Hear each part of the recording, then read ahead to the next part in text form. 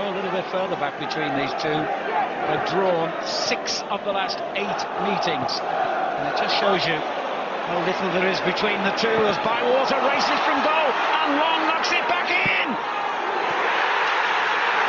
It's Reading who take a massive step towards Wembley, and it's Bywater who has to admit it was his error.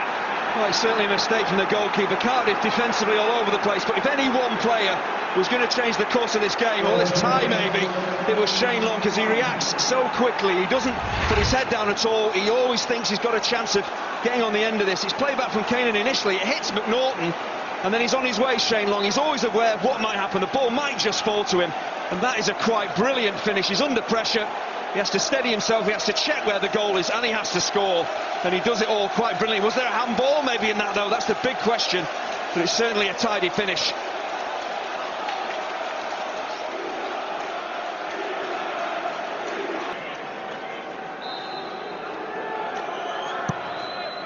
It's along the ground, and that could be a penalty. It is.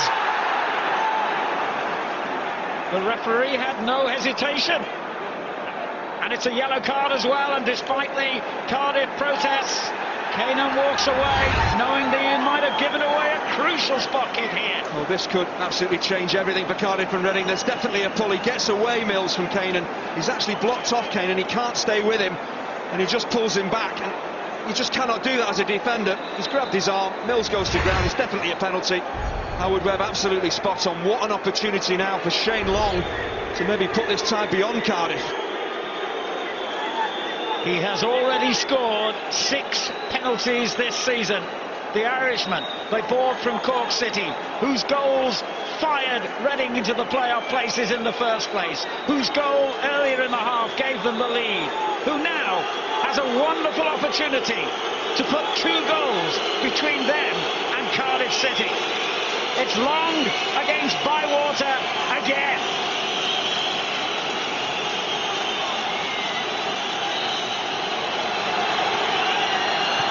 It's 2-0 to Reading.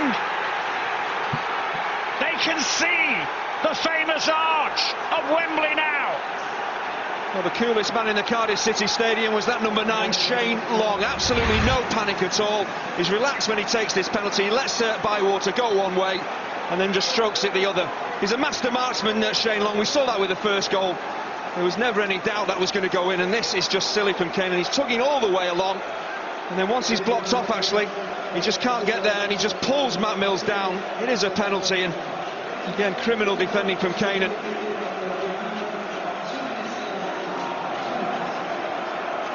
Not sure what Mr. Webb's given here.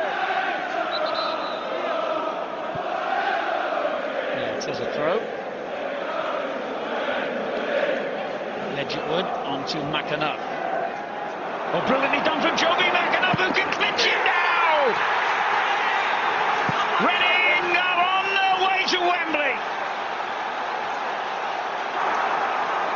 And this is a quite stunning individual goal. We've not really seen the best of Jobi McAnuff in the 2 games, but goodness me, didn't he do well here? Great quick feet.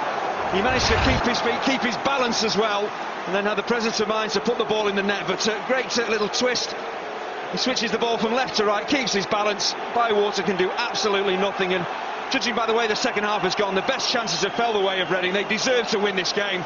And McAnuff's goal here, the 3rd goal for Reading, surely ties things up now.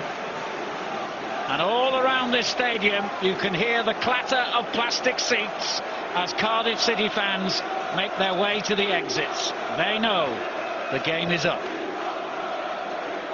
He knows he can start ordering a new suit. They know that the search for tickets begins. Get in there!